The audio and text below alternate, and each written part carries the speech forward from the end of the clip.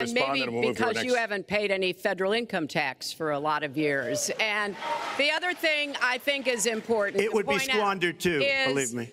If your main claim to be president of the United States is your business, then I think we should talk about that.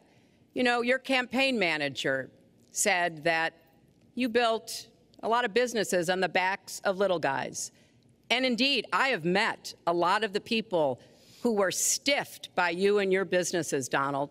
I've met dishwashers, painters, architects, glass installers, marble installers, drapery installers, like my dad was, who you refused to pay when they finished the work that you asked them to do. We have an architect in the audience who designed one of your clubhouses at one of your golf courses.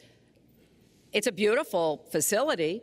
It immediately was put to use, and you wouldn't pay what the man needed to be paid, what he was charging you. Maybe he didn't do a good job, and I was unsatisfied with his work, which our country should do, too. The thousands of people that you have stiffed over the course of your business not deserve some kind of apology from someone who has taken their labor, taken the goods that they produced, and then refused to pay them? I can only say that I'm certainly relieved that my late father never did business with you.